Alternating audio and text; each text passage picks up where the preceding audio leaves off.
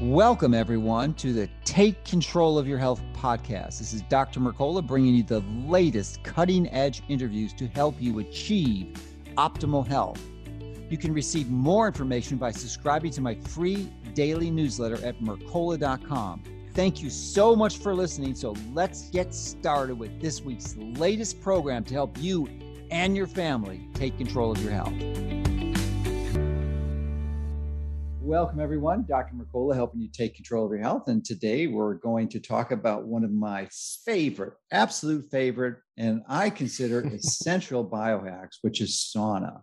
And, I did an article earlier this year on sauna that I think is really an epic and landmark article. And quite truthfully, I don't believe anyone has ever written as comprehensive and detailed and how to do sauna article in the past. I mean, this is epic. And I'm kind of surprised that people didn't really get it, but we're going to talk to Brian Richards, who I'm a big fan of his company because he provides the basis for what I believe is creating the best sauna. And we're going to talk about why sauna is so important, because it's not just for detox, absolutely not just for detox. That's one good benefit, but there's two other major benefits, and not all sauna types provide these benefits. And we're going to go into details and specifics. So Brian Richards is the founder of Sauna Space, a really clever entrepreneur who's committed to providing high quality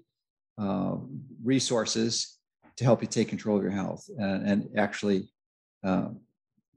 start a process of somewhat substituting for one of the primary deficiencies that most people have in their life, and that is insufficient sun exposure. So sauna obviously is not going to create vitamin D, but it can provide something that almost equally as good. We'll talk about that in a bit. So welcome and thank you for joining us today, Brian. Thank you for having me, Dr. McCullough. Okay, so where do we start? Start with the light. Start with the light. So actually, I'll put a link to the previous article, the landmark epic article I referenced in the intro, so that people, if they want, they can look at that. It's behind a Substack firewall at this point, but we have a large number of readers who have Substack access. So, and it's available if you want to participate in Substack. So anyway, that article goes into great details of the benefits of sauna. So I don't really want to dive deep into there. I want to really go into teasing out some of the details of how we can achieve these benefits.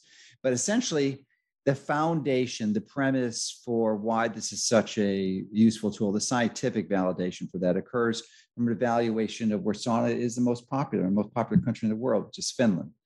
And almost all the primary basic research is based on that. And this I want to explore with you because it's a foundation. It really is what gives us the confidence that we can be so spectacularly assured that once someone implements these therapies, that they're going to get benefits, not some benefits. We're talking spectacular reductions in all-cause mortalities and just radical improvements in health. So the basis of a Finnish sauna, which I'm sure you've studied carefully, is a room that has a heater of some sort, and that is essentially a dry heat. But from my best understanding, it's far infrared only because the heat carries infrared. There may be some mid-infrared, but I don't think there's any near. So maybe you can help us understand that, and more importantly, describe the most common ways that Finnish sauna is also referred to as the traditional sauna, that these traditional saunas use to create the heat. Yeah, the history of sauna goes back thousands of years, really, and every human culture has a sauna tradition. And the original sauna traditions are wood-fired saunas in Finland, which still exist today, but not just there. In Russia, the Russian banyas, the Japanese, the Korean hot pools, they had saunas actually in Ireland, like little cave saunas, and of course the Native American sweat lodges. So you see various ways of sweating passively inside an enclosed space that's heated up that dates back a long time. But nowadays everybody uses, or most people use electrically powered saunas. Very few people have access to a wood-fired sauna per se. Interestingly, the first electrically powered sauna is the sauna technology that SaunaSpace incorporates. And it was invented in 1893, shortly after, or excuse me, 1891, shortly after the advent of the incandescent light bulb in 1887. Dr. John Harvey Kellogg invented what's called the electric incandescent light bath. And so he was using in this Victorian style cabinet, an array of a large number of incandescent light bulbs. And he didn't know it he knew there was something special about the light. And he said, you know what, this might be a better way to do sauna. Let's use these light bulbs and this light to heat the body radiantly. Little did he know how powerful the photobiomodulation benefits are, that I'm sure we'll talk about in a minute. But anyway, that sauna is 130 years old. That's 130 years of safe use. Yeah. And he used it for over 50,000 patients with chronic disease in the first decade of the 20th century. And he wrote a book on it called Light Therapeutics. He published that in 1910. So Dr. Kellogg's Light Therapeutics, which you can read about, you could read it on online, and it's fascinating that there was such a high level understanding of light therapy over 100 years ago. And yet, like Arthur Dinshaw's work and other uses of light therapy in the early 20th century, it was kind of lost in time for a long time. What people think of as when people commonly think of an electrically powered sauna, they think of the Finnish hot rock sauna. So it's a big 30 amp heater, a very high electrical use heater that heats up electrical coils in like a little box that sits on the ground in the sauna, and it has hot rocks on the top. And so that heats up the air really hot, to the average Finnish saunas, like you say, about 170 degrees Fahrenheit or so. And that is what is the most common type of electrical sauna prior to the introduction of infrared saunas. Okay, so I've got some questions on there, because at least I'm confused about some, and if I'm confused about it, I'm sure others are. So would it be fair to classify the heat that's being rated in this electrical one, the contemporary version of the Finnish sauna, which is typically electric, that heat is given off as far infrared? Well, it's not even really infrared so much. I mean, yeah, the heater glows a little bit, so there's some infrared there, but it's primarily heating the air conductively, and then the hot air moves around through convection, and then the hot air heats up the user conductively. So the hot air and us being the body touching the hot air heats the air heats up the body through conduction directly. So from the outside in, it's not I think when people think of infrared heat, they think of radiant heat, right? And it's really not that. It's more of a conductive heating system. So you heat the air up hot, just as the wood-fired sauna would do the same. It's primarily this really hot air around that will slowly heat the body up. But if you had a wood-fired sauna, you'd definitely be getting infrared. You would be getting some, but yeah, I'm sure we'll talk about it. But in terms of biologically relevant photobiomodulation levels, that's they're minimal there, but certainly not what you get from an incandescent lamp or the sun. So a big downside of the Finnish sauna, at least the contemporary, even the traditional ones, would be no infrared, or very, very clinically insignificant amounts of infrared. Yeah, very little. You're talking about, the sun is over 40% infrared A. Near infrared, and from a photons per second perspective, it's like 70% photons per second are near infrared. So if you're not somewhere close to that, you're not in that ancestral context of what's biologically relevant and what we're evolved to get. There is a little bit from these infrared, lower energy infrared sources, but not nearly what you get from the incandescent bulb. Okay, this is great, and because it's confirming some of my suspicions. So I guess the other major issue with implementing a traditional Finnish type sauna is that you mentioned there's an electrical heater of some sort to create the conductive heat that's produced. So in that process, one has to be very careful because any type of electrical unit is going to potentially have EMFs. And I'm wondering if you, and that's one of your specialties, which is what really caused me to massively embrace sauna space early on because of your commitment to really mitigating it against the dangers of EMF. So what is your experience in the saunas and the heaters that are being used in Finnish saunas with respect to their radiating EMFs, both either magnetic and electric fields? The primary EMF stressor in those is probably electric field. It's just as bad as magnetic field. Magnetic fields, a little more difficult to mitigate, but electric fields and any unshielded wiring are significant. And if you talk about a electrical heater that uses 20 or 30 amps, it's a lot of voltage that in an unshielded scenario, electric fields travel through water. If they travel through humidity in the air and in the stools and everything, that's why they're so pervasive in homes. You think my unshielded electrical wiring in my room is no big deal because it's far away from me. But the fact is it can travel through the air, through the moisture in the air and in the carpet and the wood in the floor and reach you and then increase your body's voltage. So having a 20 or 30 amp electrical source from a Finnish electric heater that's not shielded is problematic. But it's not just those either. It's really any electrical device has the potential to subject you to undesirable electromagnetic stress. Mm-hmm. So,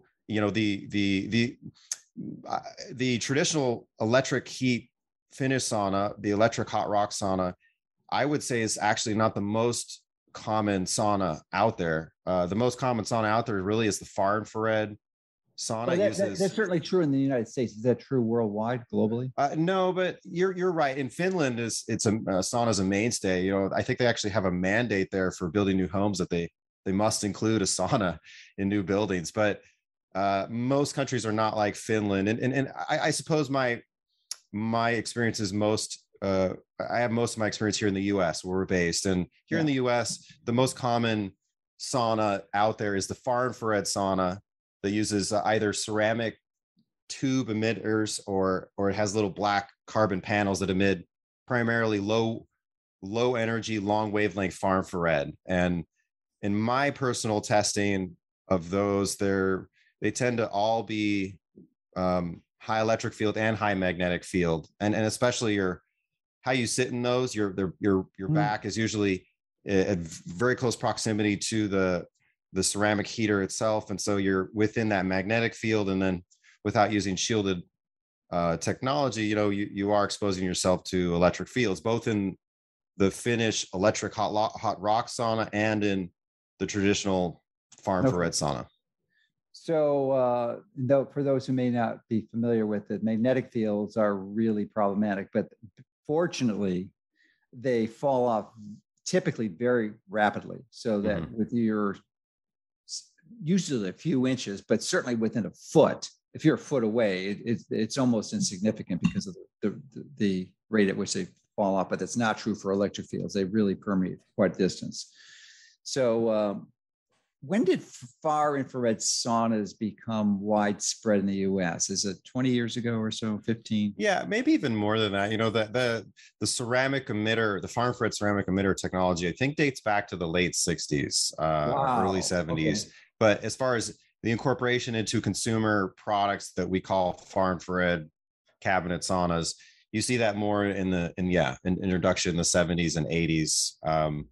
At a time in which there was no concern over electromagnetic stress. Nobody had any idea that it was not mainstream at all. There was no deep study. There wasn't the Martin Pall research and other research. There was the body electric and some indication Becker, of it. But by Becker, yeah, sure. So that's really interesting. Kind of like smoking was in the 30s, 40s, and 50s. It wasn't. People had no clue that it was dangerous.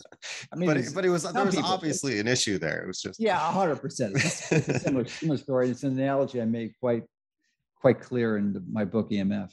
So I want to get back to the far infrared saunas because so many, I mean, I have some of the hugest pet peeves I have in the health industry is against many of the far infrared sauna manufacturers for essentially blatant lying and fraud and deception that, they should, in reality, truth be told, their company should be shut down for fraudulent advertising.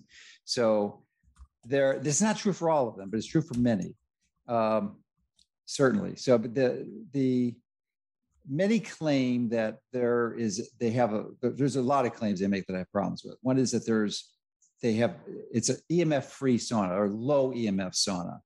And my experience with that, and I want to get your input on it, is that the most, with the exception of one, maybe two sauna manufacturers that make this claim, it's true that typically that the magnetic fields are really low. They mitigate against that, which is the biggest claim against most of these devices, that they had high magnetic fields. So they were able to lower it to essentially biologically reasonable levels.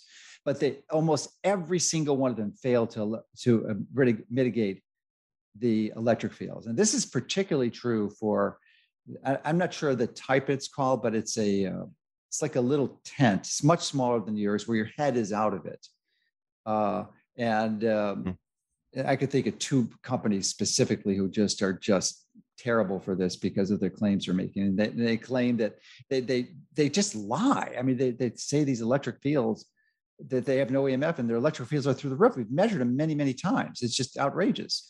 So, so that's my experience. There's a few that get it, that have actually low EMFs, both electric and magnetic fields, but I've only seen that in one that I know of, and it could be another one that I just can't recall at this time. So what is your experience in that? My experience is really that. And I've measured many brands over time, and you're right. The far infrared style of sauna comes in a couple different forms.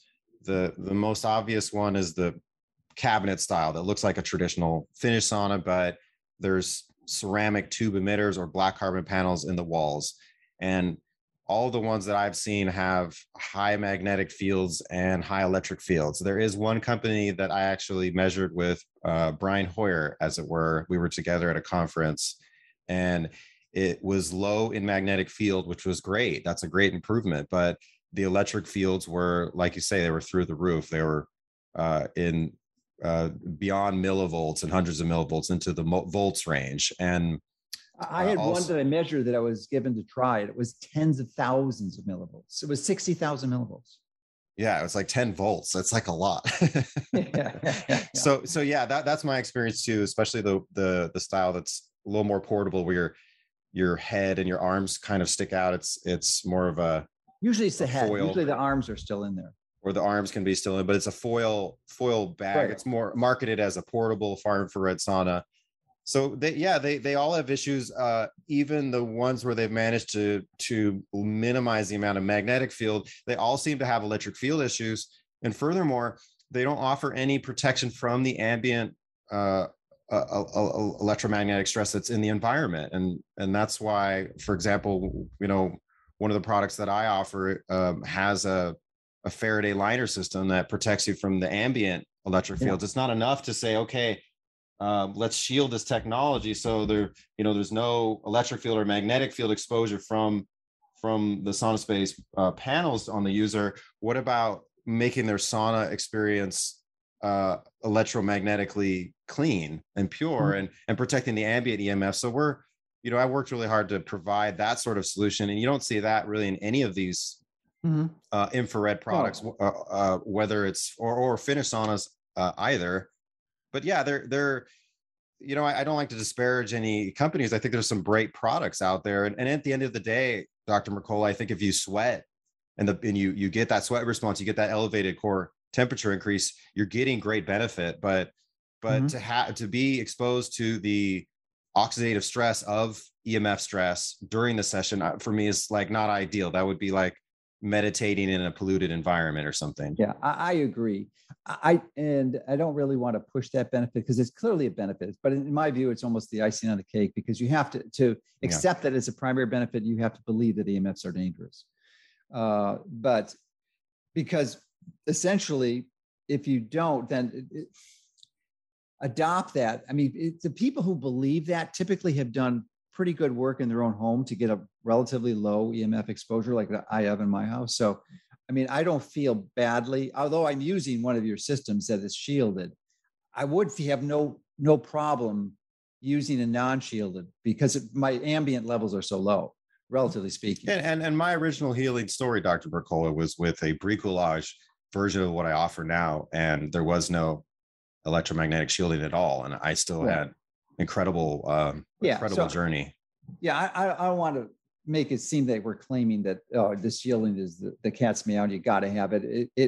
It clearly is beneficial, no question. But the benefit you're going to get is kind of related to your ambient exposure, and that's highly variable. So we can almost put that to the side. It's another great benefit. But the core that I really want to discuss is the comparison of these technologies, because people routinely in this field are going to hear the benefits of sauna, and they're going to be intrigued about it and seek to implement themselves. And I guess the foundational concept that I'm not sure I mentioned in my original sauna article, but is sort of intuitively obvious. Sauna is a really personal thing, because if it's going to be an effective sauna, you're going to release toxins that are stored in your body. And those toxins are going to contaminate the enclosure that your sauna is in. So you really ideally do not want to be sharing a sauna with someone unless you're really careful about cleaning the sauna and absorbing those toxins that are released from the previous user of the sauna. So that, in my mind, almost eliminates the use of sauna in a gym or some other therapeutic intervention. Yeah. That's my view. What's your take on it? What's your take? Well, the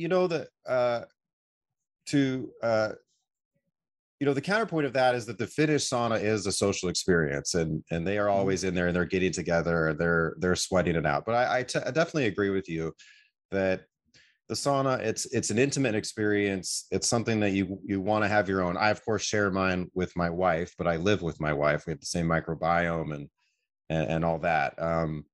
And also she lives. You both live pretty cleanly, so that you're not. She's not excreting a lot of toxins, and she's been doing sauna for a while. So in that scenario, the exposure is relatively minimal. Yeah, but I think ultimately all these things, again, it's there's definitely ways you can tweak the experience and improve it, but ultimately just getting in there 4 times a week, that's the results of the Dr. Rhonda Patrick study that you referenced, the stunning benefits of sauna, and these long-term Finnish studies, they show that what you need to do is use it 4 times a week, and even once a week's really not as amazing as 3 or 4 times a week. So having a sauna at home for nothing else, just for the convenience and the ability to maintain that discipline of frequent use is the most important thing. Okay. Now I want to dive into what I think is probably the most significant benefit, in my view, my humble view of being a passionate advocate of natural health healing strategies, and this is something I really relatively recently appreciated, long after I've gotten an interest in sauna. And this is the issue I referenced and you referenced earlier with respect to photobiomodulation. So that essentially is a fancy term for ascribing the biological benefits of light exposure to the human body. So optimizing that. So the reason this is important is, in my mind, is that I don't have that. Maybe you have the numbers on this, but I'm pretty sure they're shocking. The number of minutes per day that the average person in the U.S. is actually outside in the sun. Oh, it's woeful. I don't know what it is. But under 10 minutes, I guess. And then it's not. They're wearing shirts and long pants. So it's almost no exposure, almost no clinically significant exposure to the sun. And there is just absolutely no doubt in my mind that it's this prescription for health disaster. You cannot violate one of our most pervasive ancestral practices, which is being outside regularly for long periods of time without significant biological consequences.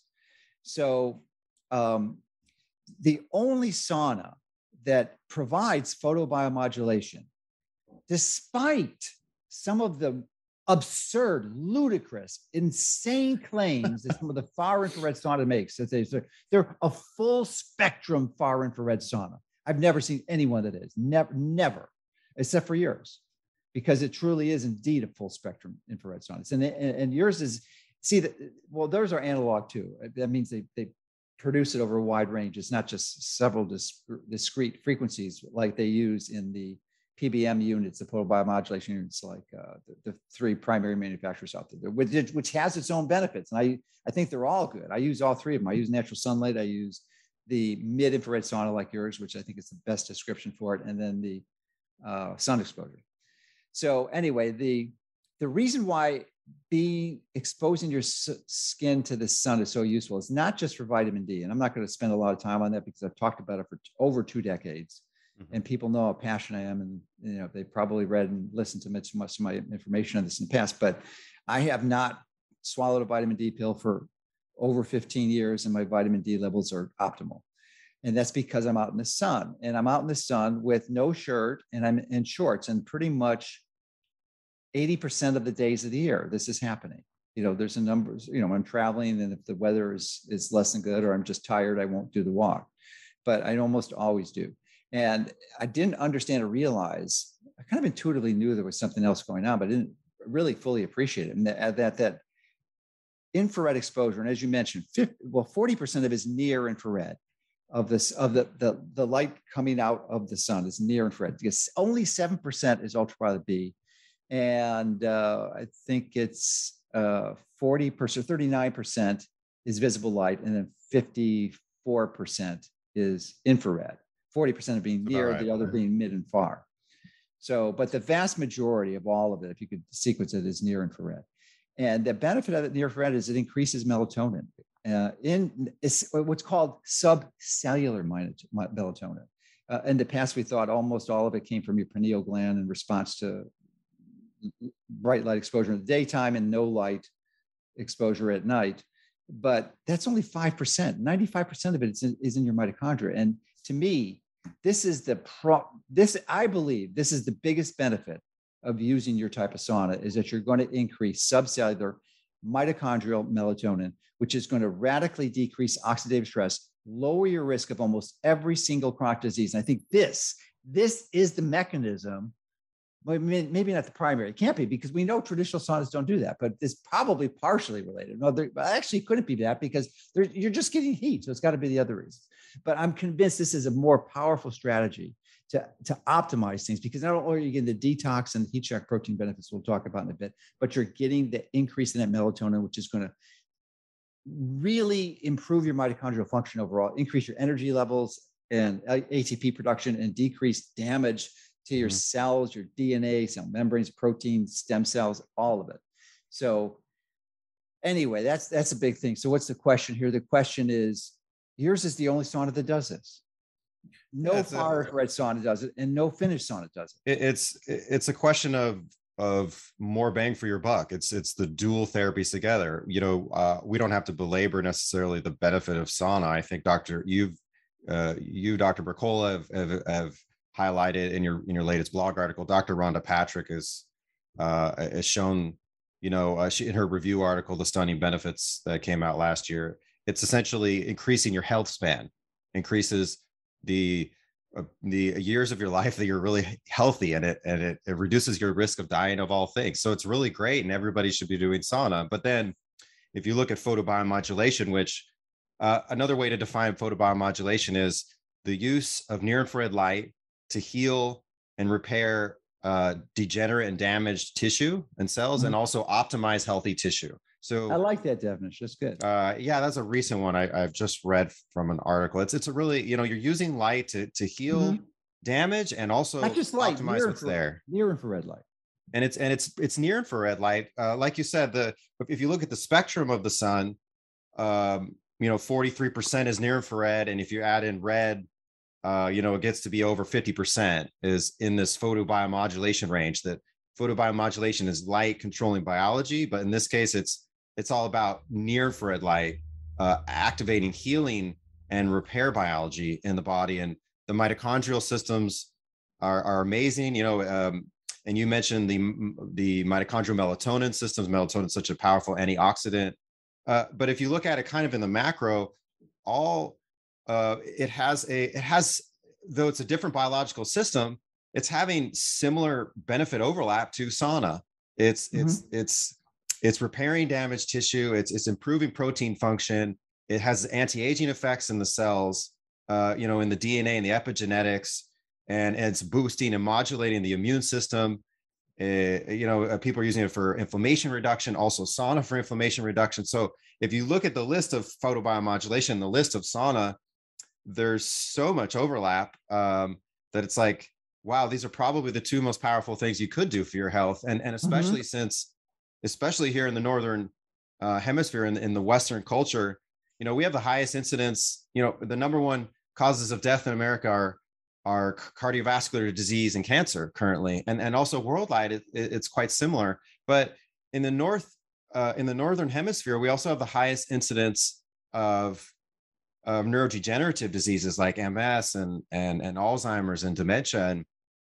And both of these therapies, this near-infrared light therapy and the sauna therapy, appear to be quite beneficial for neurodegenerative diseases. And that was a later, I think, conclusion of that Laucanon study and that long-term Finnish male study was it's not just good for cardiovascular disease, for reducing your risk of that, but also reducing your risk of Parkinson's, dementia, and Alzheimer's and so forth. So if both of these things are doing that, and if it's just a matter of the technology you use, to heat the body, and that's how that technology is available. So, it's just like, well, why would you not do sauna that way? So it comes down to the form of the light. A couple other things to note about sunlight is it's not just majority near infrared, and from a photons per second perspective, like I said before, 70% of your photons per second you get from the sun is near infrared. It's also not so much far infrared. If you look at the spectrum of the sun, it's only about 3% far infrared. So we don't have much historical exposure to it. And one could argue maybe from an evolutionary perspective, that's why our mitochondria have not evolved to harness that. They're designed to harness the number one stimulus, which is the near infrared portion. And again, on the other side of the spectrum, like you said, the benefit of dose-dependent ultraviolet light exposure for vitamin D production is great, but that's still a minority of the dose you get from the sun. The biggest dose is near infrared, and it's among other things, refilling daily your antioxidant reserves in your body to do cell turnover and repair and just all the things. Our bodies are so complicated. They're constantly needing to fix themselves and correct themselves. Otherwise they get out of whack really quickly. And so it's just like, well, why would you not do the two together? And also I would say, well, people say, well, I get a lot of sunlight. I live in Florida. I don't need a sauna. I don't need a sauna space. I don't need photobiomodulation because I'm in the sun every day, but they're closed.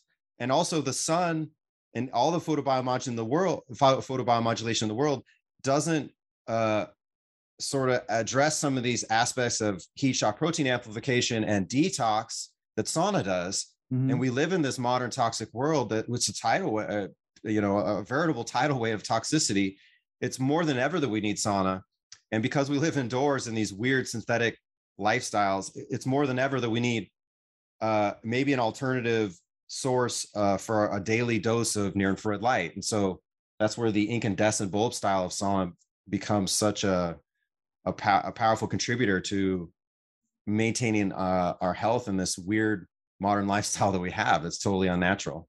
Yeah. So before I go into one of the criticisms that have been leveled at your sauna strategy, I want to insert a note about melatonin I neglected to mention earlier, and that is that it's about 1.5 billion years old. That's what the speculation is, and it's first evolved in plants. You can make a fairly convincing and valid argument that is the most important antioxidant in our body, because not only does it directly scavenges free radicals, but it also like molecular hydrogen, catalyzes the production of other antioxidants like glutathione peroxidase, glutathione reductase, catalase, superoxide dismutase. So these are all quench oxidative free radicals. So, and even some of the nitrogen ones like peroxynitrite. So really, really important.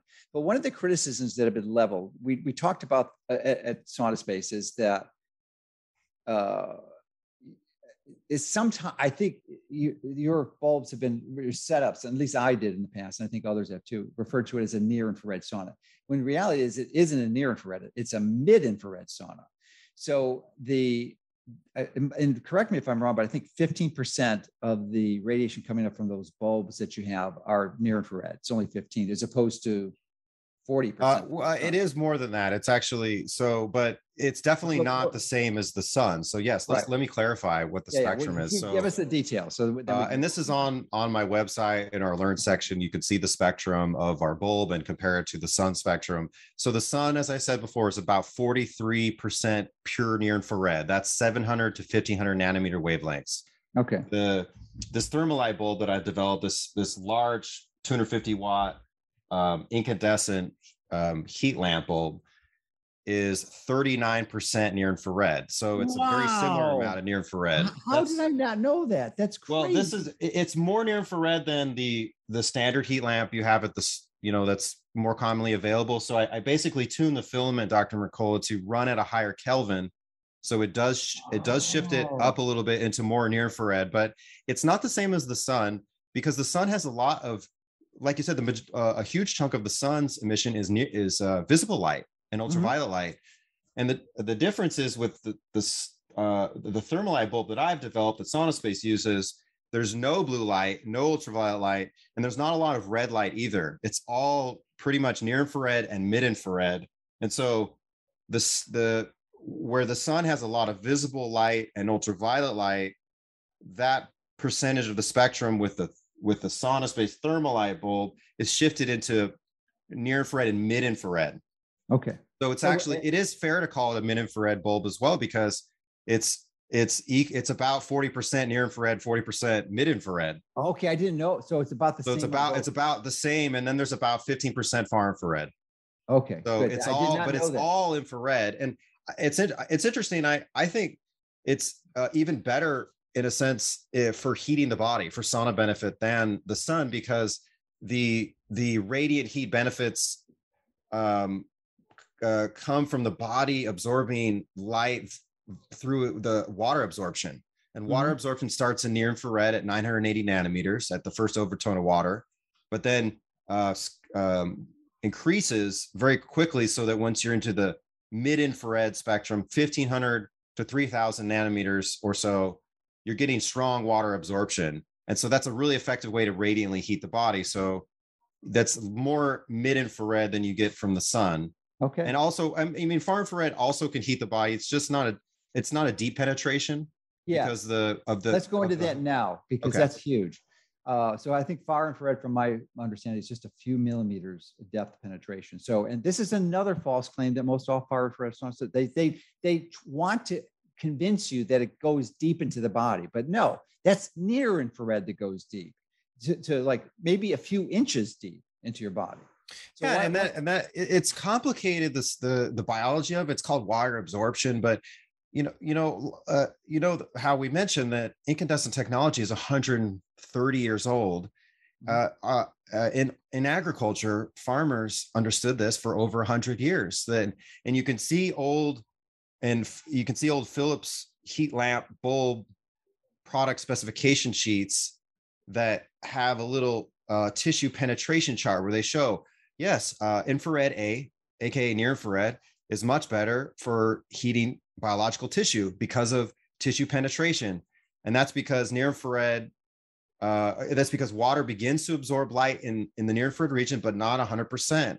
As you proceed into the mid infrared and the far infrared, water absorption increases. That's one of the protective mechanisms of our body is the chromophore that is water. And so it absorbs this light in different ways. Near infrared light tends to penetrate several inches into the body. There's actually one NASA study that showed that water filtered near infrared penetrated like a ridiculous amount, like 20 centimeters into the body, 5 or 6 or 7 inches. But on average, it's several inch penetration. Once you get out to this long wavelength, low energy infrared called far infrared, which starts at about 3,000 and greater nanometers, the tissue penetration is a fraction of an inch. It's a millimeter to a few millimeters. And we're talking about the average photons that go into the body. So with near infrared, on average, there's some photons that, are absorbed by water in the skin, but then others go in and get absorbed by water in the liver, deep in the body. And then others, of course, hit the mitochondrial light receptor protein and activate photobiomodulation. So every second that you're exposed to millions of near infrared photons, you're getting a radiant, deeper penetrating heat that heats you from within and raises core body temperature more quickly, because you're not just relying on the hot air around you. And that's what I've said for many, many years, basically since the beginning. The most effective way to heat biological tissue is using a near infrared centric light source, in terms of using light to heat the body. And using light to heat the body via radiant heating will always be more efficient than using just hot air or contact with water, like a hot tub or a bath. Yeah, you're the Harvey Kellogg of the 21st century. I hope I'm not that crazy. Well, at least when it respects to light therapy. And that book that he wrote is freely available. You just have to type in the name of it on your favorite search engine, certainly not Google. And then because it was written prior to 1921, it's freely available. There's no copyright protection. So where was I going with this? We're just wrapping up the photobiomodulation discussion. I would just say, you don't get photobiomodulation from far infrared wavelengths, period. There's no photobiomodulation effect. So sure, none. It's zero. It's just heat. Zero. Not biologically significant. Put it that way. It may be a fraction of a percent, but it's biologically significant. There's also, but with all wavelengths of light, and this is another benefit that, I don't know, it's kind of like EMF protection. It's less well understood and less well researched nowadays, but this idea of structuring water in the body and making it more bioavailable, putting it into a more bioactive state, all wavelengths of light do this. But Dr. Gerald Pollack would say, and I actually heard him on a podcast recently mentioning this, that the best light is near infrared, because that's the only light that penetrates bone tissue. If you're talking about structuring water and having these photobiomodulation benefits in the brain that's protected by the thickest bone tissue in the body, it's only a near infrared photon that is addressing and reaching that tissue to activate these healing systems. Yeah, and that's why when people ask me or discuss this, my views on structured water, I think it's great. And if you want to drink it, that's fine, but it's nothing in comparison to having your body make its own structured water. And this happens naturally when you expose your skin to near infrared. That's the ultimate way to do it. And structured water is important because it puts energy into your body that is transferred to do biological processes, like the simple measure of your red blood cells, which are larger than your typical capillary. They have to squeeze through there. And certainly the pressure generated from your heart pulsing or pumping is not going to be sufficient force to get it through there. It's done through the energy that's contained in structured water. Yeah, we're like 70% water by weight, but we're over 99 or 95% water volumetrically. It just permeates all of our bodies. So you to not have that part of our body working optimally is definitely, to our detriment. Yeah, and I recall what I was wanted to share is that a personal experience, and anyone could have this experience if they engage in a near infrared sauna, is that you can go into the sauna, and your current model, I believe, doesn't have an analog thermometer in it. So you can pick one up for $10. It has to go up to at least 200 degrees or so. But you can go into the sauna and see the temperature is like 160, 170. And you could, there's a heat source. It's the bulbs. And if you're facing the bulbs, the front of your body, your chest and the front of your body will start to sweat literally within a minute, 2 at the most at that temperature. And your back is absolutely not sweating, which is a strong clinical confirmation supporting the fact that heat is going in inches into your body and being absorbed by your body, because it's not the ambient temperature that's causing it, it's the heat from the sauna.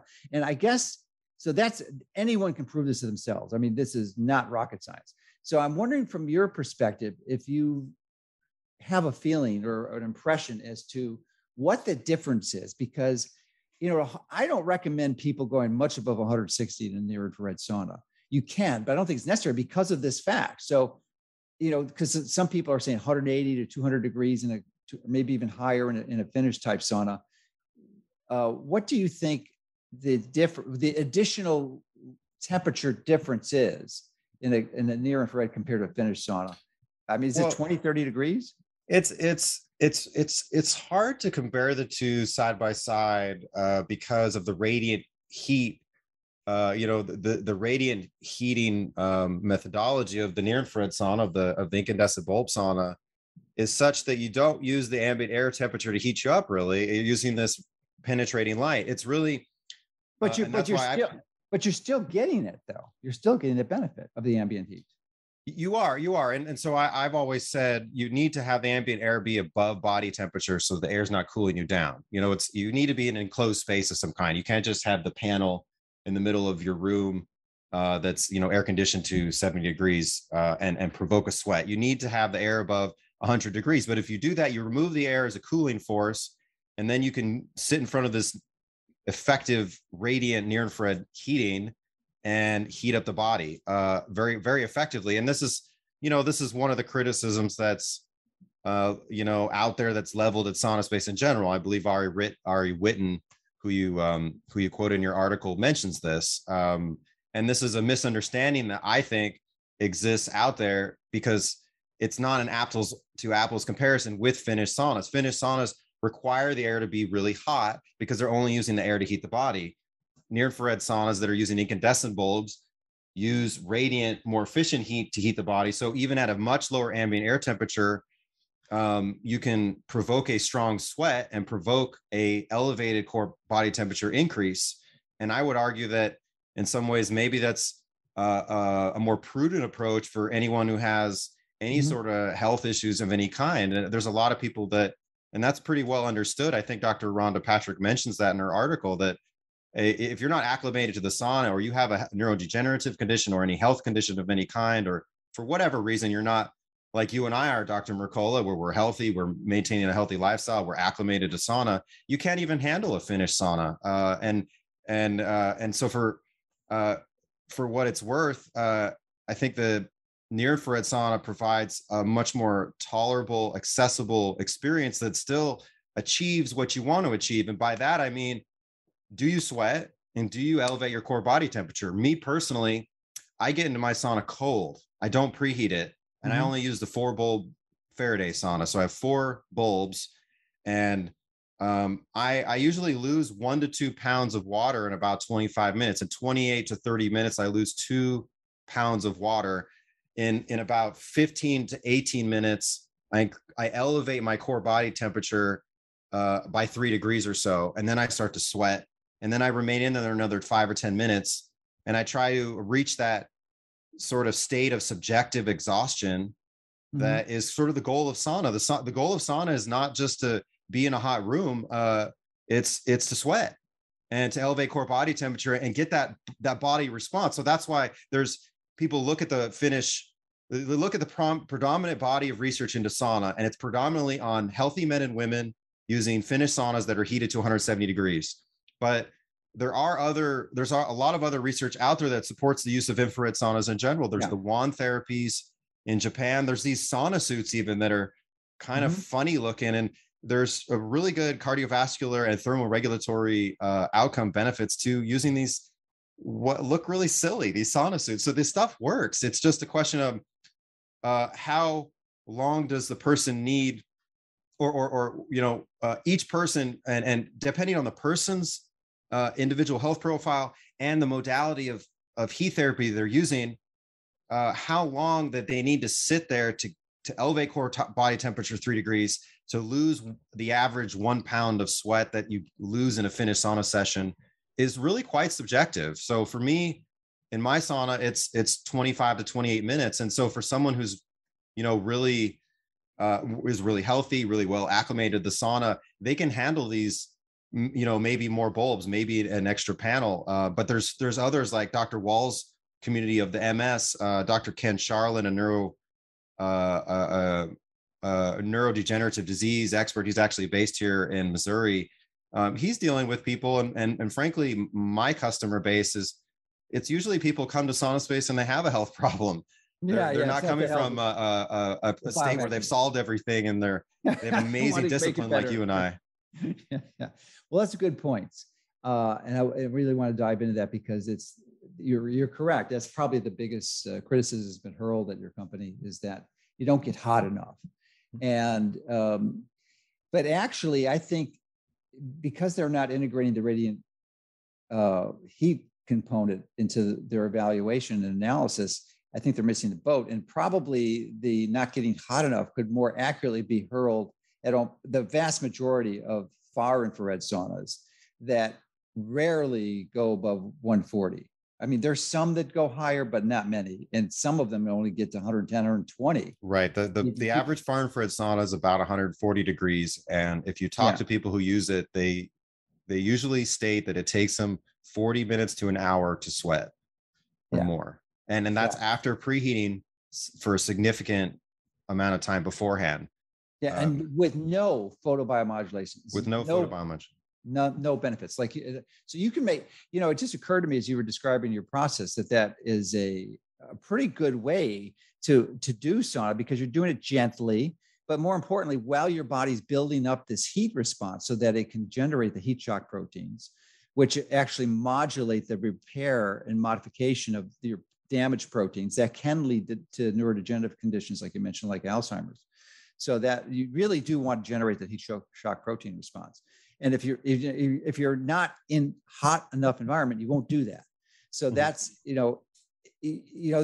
my guess is that the vast majority of far infrared saunas, you're not getting hot enough. You're just simply, you got to stay in there way too long, and plus no photobiomodulation benefits. But ultimately, you outlined very accurately the two clinical criteria because there's a wide variability in response to this. So ultimately, it's your personal individualized response that counts. And the simplest way is to measure. People probably wondering how you measured a pound or two. Well, it's pretty simple, actually. All you do is measure your naked weight before you go into the sauna and measure the naked weight after you go to the sauna. And then the difference is what you lost is water. Yep. It's a very simple gauge that anyone can do at home. They don't need a lab or a clinic. Well, you need a lab. I mean, you need a scale, an accurate scale. You need a scale.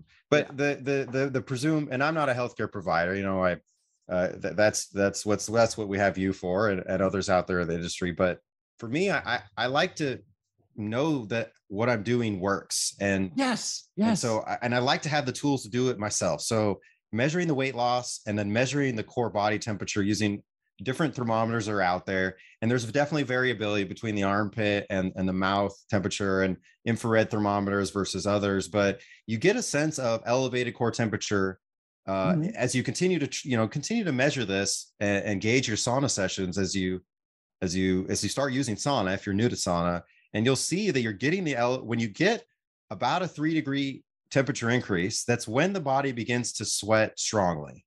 And then if you can and again, subjectively and cautiously watching yourself, if you can reach that point of subjective exhaustion, what is this referred to as the dynorphin response, where you kind of feel uncomfortable.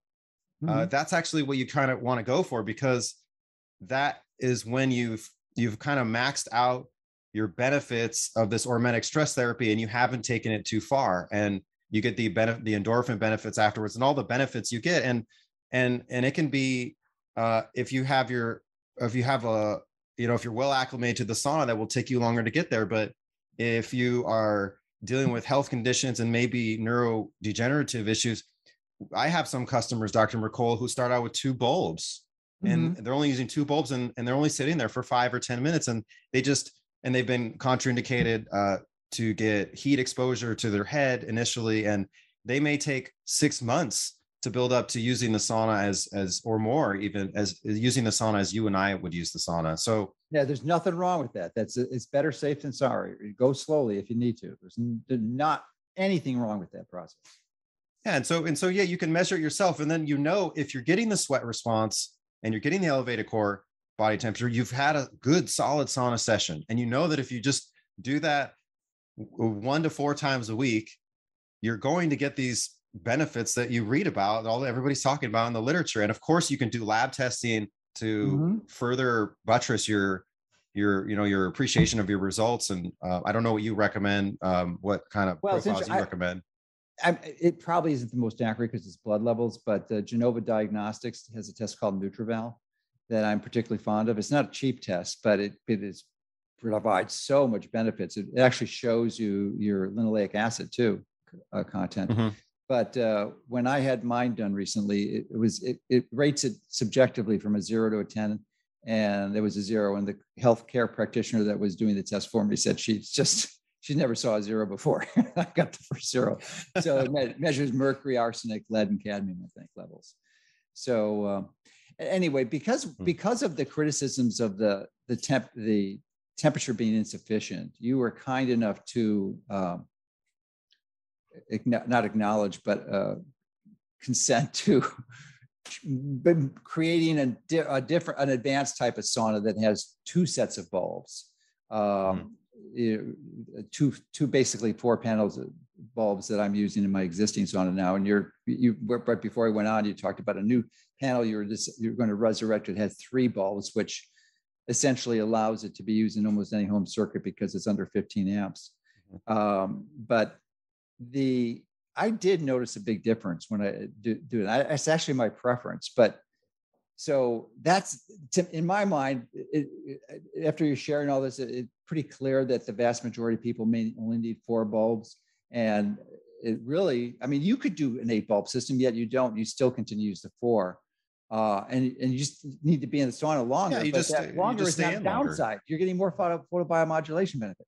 Now, admittedly, there's a biphasic response, and you can overdo the infrared exposure, right? But I personally live in that modern lifestyle where I don't get as much sun as you. I'm working a lot indoors in the shop here, and just a lot of indoor activity. I don't have an ideal light diet with regard to daily, morning and evening sun exposure. So for me, it's crucial that I get it. I get indoors you're in the sauna. Not much different than much of your customer base. So I think that you can make a pretty strong argument that a 4 bulb system is all that's needed. But if you really want to go the full Monty, I think it's like 7 or 8 bulb system will really get the temperature up. And I'm wondering, you had mentioned your temperature goes up 3 degrees. What the absolute value? Because I think mine goes up 4 or 5 degrees, typically closer to 5, because I'm typically coming in the high 102s, maybe 103. Yeah, it just depends on how long I stay in. I usually get 3 degree increase after about 16 or 18 minutes, but by the time I'm done, I'm getting up to over 4 degrees, sometimes 5. What's your final temperatures coming out with? You're doing oral, I would assume, right? Yeah, oral. I've tried those infrared thermometers on the head. But they seem unreliable. Yeah, I don't know. I just don't get infrared temperature sensors are great, but not really for taking your body temperature, is my experience. I agree. But I usually get over 102 degrees, somewhere over 102, which is about, for me, I don't think degrees. I don't think you want to go over 103. I mean, occasionally we'll hit the low 103s, but typically it's a matter of discipline and acclimation. In the beginning, you don't want to do that, and you don't want to overdo it. But and that's why I recommend everybody just go with what we do now, our 4 bulb system, and you build up and you acclimate, and then you start to, that has a positive influence on the other areas of your life, and you correct your diet and you do these other things, and you slowly get to a point where I can stay in longer now, I can handle more, and that's great. But I would urge everybody to just take a really precautionary, prudent approach. And start out with that. And that's why, I've always offered a long trial for our product. And for some people who are that have health conditions or neurodegenerative issues, they may take a long time to appreciate, a month or 2 even to appreciate. And other people who are maybe young, are physically fit, do a lot of exercise, healthy lifestyle, they'll be able to handle more quickly. But eventually, those who reach a level of, like you have, where you're super healthy guy, you're working out every day, you've used the sauna for years, you can take it, you can potentially increase the number of bulbs. And that's why like you mentioned, we're resurrecting. We're bringing it out of the closet. The very first Sauna Space panel was a 3-bulb panel that we offered back in 2015, I think, or 16. And so we're bringing that back into the fore, and we'll be offering that starting, I think, next month, this summer. So summer 2022. Yeah. And it's a great solution for I would argue, the minority of people who leave that level, who reach that level of optimal health, that they can handle more, and they can add in a 3-bulb. The core bulb the core panel is 4 bulbs. That's 1,000 watts plus 3 more bulbs is 1,750 watts, which is about 14.5 amps. It's just under the 15 amp threshold that is the standard household breaker you have in all breakers of the home in American households is 15 amps. So the 7-bulb system can be kind of plugged in anywhere, more or less, in any standard circuit. You could potentially use an 8-bulb system, which is what you have, but it requires a 20 amp dedicated circuit, and that's not so common throughout homes. You see that in kitchens and baths. Yeah, but it's easy to swap out. You can do that. You can swap it out, and you can potentially have that. But again, it's at the same time, it's also something that you can achieve through just staying in a little bit longer. Right. You could do it like you personally do, and you can easily put an 8-bulb system, but you chose not to for the reasons you explained, and that's a pretty valid argument. So one of the so I'm confident that many people watching this have said, "Oh, darn, you make such a compelling argument for the near infrared sauna, but I've got a far infrared sauna." Well, nothing to worry about, because all you have to do, and I want your comments on this, for almost any near far infrared sauna is take out the bench, because you're going to have to do that because there's not enough room there if you leave the bench in. Attach some hooks to one of the walls, and you could hang 1 or even 2 panels on there, and you've got a sauna. So just literally for the price of a panel, nothing more. Yeah, that's absolutely possible. So our panels have a really convenient handle on the back of them that can allow the panel to be hung on the wall, so it's secure and safe, and it's fixed in place. And they can do this really in any enclosure. So most commonly, people will have a far infrared sauna. They want to upgrade to near infrared technology. They can do exactly what you said with 1 panel or even 2 panels, again, with caution as they get to that point over time. But you can also do that in any enclosed space, in a small closet, even we offer a shower conversion kit. It really doesn't matter what the enclosure is. It's just an enclosure it's just a space that needs to be enclosed. So you can really do this in a wide variety of enclosed spaces, and the smaller the better, as long as it's big enough to allow for a 2-foot clearance from the bulbs, and ideally the ability to rotate. That's why it's really nice to take the bench out in the standard far infrared sauna and either get one of our stools or purchase a seat of your own, and do the near infrared style sauna protocol, which involves the traditional protocol is a 1/4 turn rotation about every 5 minutes. Yeah. I know you've just been kind of rotating front to back in your. Well, it's a derivative of yours, and it occurred to me, because if you're sitting down, you are clearly not hitting some of the largest muscle groups of your body. So I just faced the sauna initially, and then sitting down. Then I turn my back to the sauna sitting down. Then I rotate again, but I get off the stool and stand up. Mm-hmm. Now I have an 8-panel system, so standing up literally exposes almost my whole body to that. Whereas a 4-bulb system, it wouldn't, but still you're going to get enough reflection and stuff. But so anyway, when you stand up, you hit your quads initially, and when you turn around, your hamstrings. Right. So, and those are huge muscle groups. As I said, that's 2 of the biggest muscle groups in your body. So I to me, that works well. If I get, for some reason, I'm more sensitive to the back of my body to the heat. And I don't know the reason for that is. Maybe because the current enclosure I have is not, I'm a little bit further away when I'm in the front, where I'm in the back I'm 6 foot tall. So I have to bend my head to fit into the sauna. So I'm a little bit closer to the bulbs.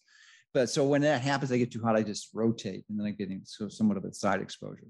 Yeah. And so, and then it's what you said before, how it's such a directional radiant heat that the front heats up and the back is not, being directly heated. And so when you rotate in a near infrared sauna, you're giving the side that was just heated a chance to rest a little bit. And then the blood starts pooling to the new side that's focusing, that has the focus of the heat and the bulbs.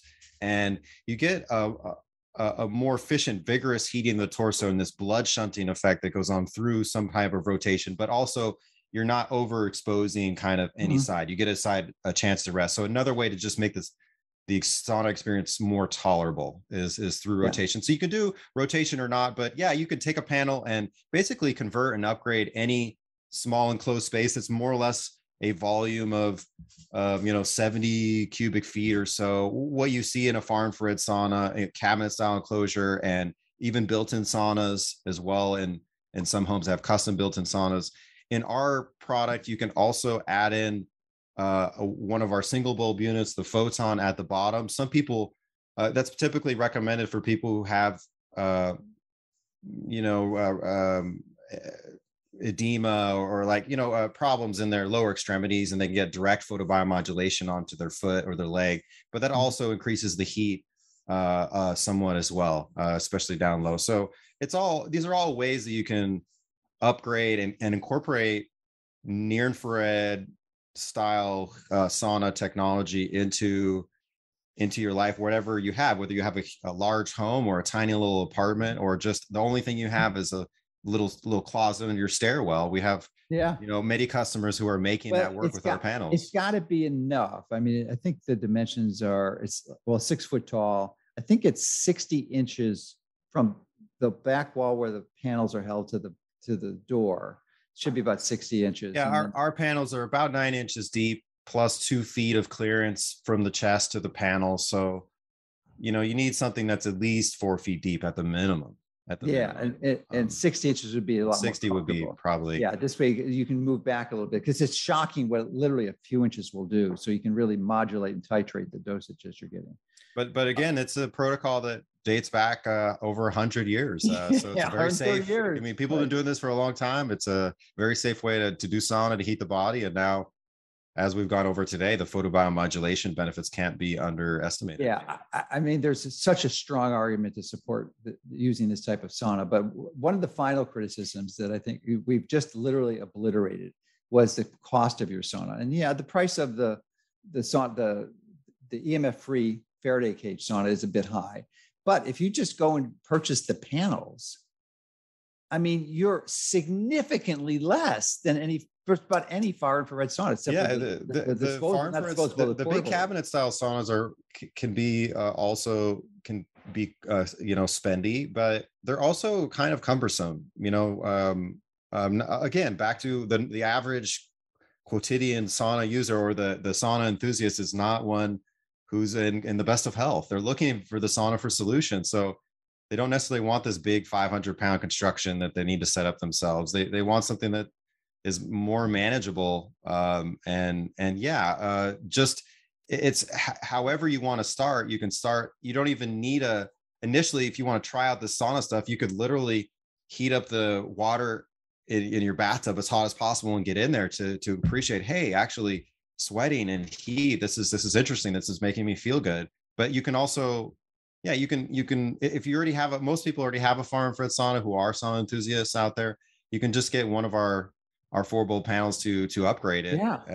And you're done and you're good. And certainly if you want more portability and you want our design, you can upgrade to that later. You can even potentially add in a 3 bulb unit if you reach your level of discipline and of good health. It's all that matters is you do something, you take action now to start on that journey of sweating. Cause for me, that was the most impressive thing. Also in the photobiomodulation studies, this is a nutrient for our bodies and for our lives. We need this on a frequent basis. It's not a pill. It's not something you take once. It's not a surgery. It's something that you need to figure out how to incorporate into your life on again, a weekly basis. So using near infrared light to heat the body is the most efficient, quickest way to get her done. and get that sweat response without, spending an hour and a half on your therapy. Nobody has any time for anything. And also, yeah, I mean, cost wise, a panel compared to some of these built-in saunas or these very large cabinet saunas it's a lot more accessible for people. And so say you use a room in your house, the panel that you offer, it's the most extraordinary cost value proposition, because literally it's hard to imagine that not lasting for decades, probably the rest of your life. And you can move every year. It's built to last. We've got customers from 5 years ago who still are using their panels. Even the bulbs, people ask, well, what about these bulbs? Are they going to wear out? These bulbs are actually rated for 5,000 hours. So that's like, even before we came out with my own thermal light bulb that it took me many years to develop, I still have customers who I ship them their original panels, Dr. Mercola, with heat lamps, standard heat lamps, and they're still using them 6-7 years later. So it's a replaceable product, but it does last a long time. You take care of it, it'll pretty much last forever. It's a one-time lifetime. At least a lifetime. It'll last a lifetime. The very few things last. It'll last you your health span. Yeah. So interestingly, that health span is going to be considerably increased if you're diligently and regularly using this. So, and it's just a final caution on this is that more is not necessarily better. And I made that mistake. I was doing sauna every day, and then I realized it's probably not the greatest strategy, because it's just too much. It's like you don't want to exercise every day. You want to take some time off. But with sauna, you're losing these toxins. They're clearly coming out through your sweat, but you can also lose beneficial minerals. So, and electrolytes. So one of the things that there's two additions that I recommend in sauna use. One is we actually came out with an electrolyte powder pack. And I use 2 of those, put them in a quart of water, and I add a little glycine, a little monk fruit. And usually I'm doing this before workouts, or I do a workout before. So I use a little hydroxymethylbutyrate. And I drink that quart I try to finish it at least a half hour before, maybe an hour before I do the sauna. So it has enough time for the water to get into my cells. And then the other thing I use, and I want you to talk about that, the electrolytes and the minerals and the frequency, but then also is the aspect of protecting your head, which you referenced earlier. You don't really want it to get too hot. So I went to Amazon. I found a little cap that it's a wraparound piece of a device that goes Velcro to the top of your head, and you put in the freezer, and it's got these little gel packs in there that freeze up. So it really keeps your head cool when you're in sauna. Yeah, as far as the latter half of your comment about the head, yes, we want to be careful not to overheat the head, but we want heat shock protein response, and we want photobiomodulation there. So, yeah. So the first 5 minutes I don't put it on. Especially that's another precaution to have when you have a super sauna like a 7 bulb style is to be very careful with the head. One solution is to our panels have multiple switches. So one solution is to turn off the switches that are directly aligned with the head to reduce the amount of heat there. You could also cool it off though, like you're saying, with a cold pack or something. But also the single lamp therapy that a lot of people do is a localized PBM and heat therapy that using our single bulb product. It's only recommended to use it on the head 10 minutes per hour. So that's a limitation that you don't have really on the rest of the body. If you're doing your foot or your gut or other areas, you put the one bulb 18 to 30 inches from the naked flesh, and you can keep it on there for a half an hour or more or less. But on the head or the throat, we're very careful to limit our exposure. So it's something where, again, when you take a precautionary approach and a slow methodical approach, you know what you can handle and you don't overdo it. But yeah, regarding the former, you not only are you losing electrolytes, basic sodium chloride and other potassium, other basics, you're also, when you pull these toxins out of your cells, you need to replace them with the healthy minerals that they were supposed to be there in the first place. Like the cadmium sits in the DNA and it takes the place of zinc in the zinc finger epigenetic structure. So when we lose that cadmium, that's just one of a million examples of where you need to replace that with a healthy mineral. So it also argues for having this be a part of a healthy lifestyle, which includes, food as medicine, a real healthy diet, but also, yeah, supplementing somehow with minerals and electrolytes can be quite beneficial. Most sauna enthusiasts really recommend that. So you got to be careful with that. That's another reason to go slow and safe and prudent. But one other thing I would mention, another reason to be slow and safe and prudent in all this is everybody's different, and you have what are called detox reactions. Mm-hmm. So some people call them healing reactions. In the world of addiction, it's called a detox reaction. You get withdrawals, mm-hmm. and you it's really specifically, it's you experience the symptoms of a poison or a toxin as it's being detoxed, and so that's something where you don't want to overwhelm your organs of elimination. You want to activate the skin as the most powerful elimination organ. It's one of the three systems we don't use. We urinate, we defecate every day, but we don't, unfortunately, in the modern lifestyle, we don't perspire every day. So we want to activate the skin, but just like with the light, it's hormetic stress therapy. You don't want to overdo it because it takes the body time to correct itself. It takes time. And so if you do overdo it, you can have a healing detox reaction where you may get a headache.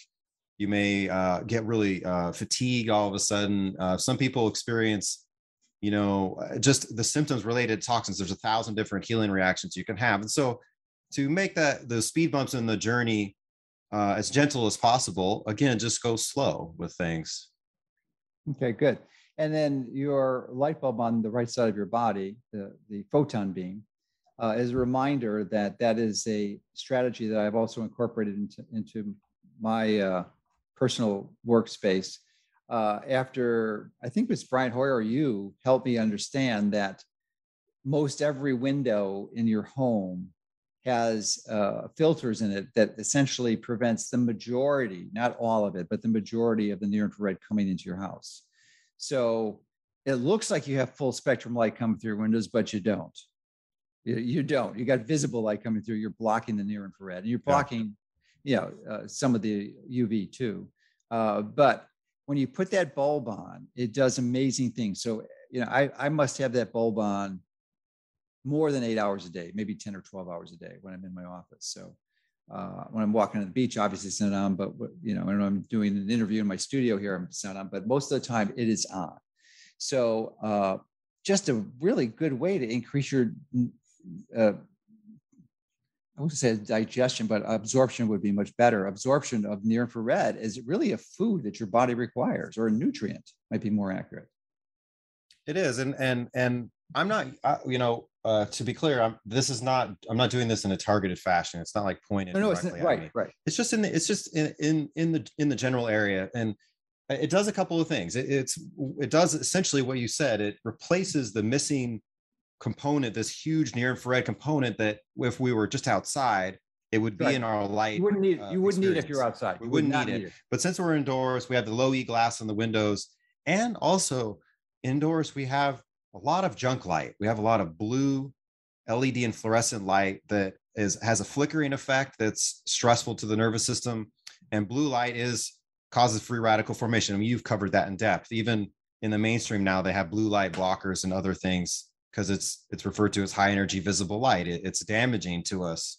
And since there's no near infrared coming from these LED and fluorescent light sources, unlike the sun, it doesn't have that healing antioxidant building component to it. So putting this just in your interior space doesn't just replace the near infrared, it also mitigates the perceived exposure to the flickering light and the blue light. You can measure this with a spectrometer or a flickering light meter. You can see how just having a photon in this area next to you reduces the amount of blue light and flickering light that your body perceives. And long story short, if you work at a computer, this thing is lovely just because computer work is so stressful, and these are LED screens, and really not ideal to live this way, but we have to. Well, in my case, I was really careful and purchased a monitor that was flicker free, and essentially I have a filter on it. So there's virtually no blue light coming out, or very, very little. So, but you're right, for most environments, that's not the case. And it's interesting because you can turn that light on, the photon bulb that you have, 250 watt infrared bulb, and you can have the flicker monitor. And if you have a monitor that measures really high, you'll get, it usually there's an audible signal to it also. It'll, with the bulb off, it'll be blaring and beeping really rapidly. And then you turn the bulb on and it virtually disappears. So it seems to mask the flicker issues pretty well. And, but just generally, I think that's a minor benefit because you can mitigate, as I said, by purchasing the right type of monitor. And essentially I have, the lights are rarely ever on in my office. I mean, almost never, so it's not an issue. But supplying it as a nutrient that your body requires because you're living indoors most of your life is a good strategy. It is. And people, we talked a lot about science and nutrients and all the cellular in the weeds type of talk. But if you just imagine yourself next to the campfire, you imagine yourself next to the fireplace, that's what it feels like. And the feeling you're getting there that you can't quite put your finger on, but it's lovely, is the significant amount of near infrared absorption that you're getting. And you just, if you don't have something like this anymore, or you're not living with a lot of sun, or like our ancestors did, you're missing that. And it doesn't just affect the health of your cells. It definitely affects your brain and your mood and your outlook and just feeling good. Yes, yeah. So as I mentioned earlier, as we started this conversation, I'm a huge fan of sauna and have been for 2 decades. But recent appreciation just absolutely confirms how much more important it was than I ever thought possible. And it's primarily for the near infrared. And I've just, I learned in this interview that your bulbs were 40%. I thought they were 15, but it's 40% near infrared. So in my mind, this is one of the most important biohacks or lifestyle advanced. I would classify this as a relatively advanced lifestyle strategy. I mean, it's certainly just getting out in the sun is more important if you have a choice, or eating the right foods. But clearly, once you want to move towards adopting relatively early on, the investment is not that significant. Yes, it's high for many people, but again, remember, something that's going to last you pretty much the rest of your life. This is not something that you have to replace. These panels, they're going to last for decades, and the bulbs probably last 50,000 hours. Most people, it's going to take a lot of time. It was 5,000 hours is a lot of hours. It's years. It's many years. So, even then you're just replacing a bulb. So it's, it's that would be many years of use. And I have yet to replace a bulb, actually, other than ones that exploded or got broke because I dropped some sweat on them accidentally, which can happen. But, with the shields you got around them, it's pretty safe, because these bulbs get really hot. You can burn yourself if you're not careful. So you have to be careful here, or cautious. Yeah. And that's why, we developed this cage, this stainless. Yeah, that cage is, I like it so much better than the first. This has been running this whole time. So it's, oh, wow. I didn't notice that. So you could actually touch the cage. Yeah, I wouldn't recommend that, but the important thing is to not touch the bulb itself. Yeah, because the older ones you had were the thicker bars, and those did get hot. You could burn yourself on those.